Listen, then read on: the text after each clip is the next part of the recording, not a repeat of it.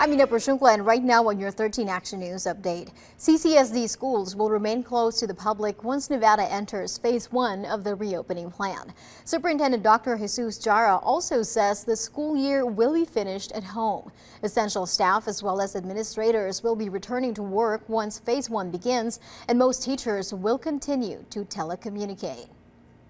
The Westgate is planning to open sometime in mid-June if the governor continues to ease restrictions. A message on the resort's website says the hotel is taking reservations for dates beginning on June 18th.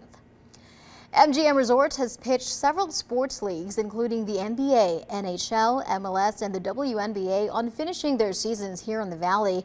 That's according to the New York Times. The company is offering to house players and their families at hotels on the Strip. Team staff and broadcast media will join the athletes as well. MGM CEO Bill Hornbuckle said he's been speaking with leagues about hosting televised-only events with no fans.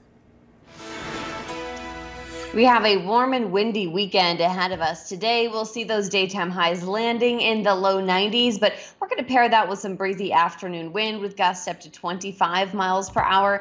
Then tomorrow, more sunshine expected. Temps in the low 90s once again, but that wind kicking up a notch with gusts up to 35 miles per hour. In the 7-day planner, we expect to see the possibility of triple digits by Thursday, so we have a hot and sunny week ahead. Thanks, Kelsey.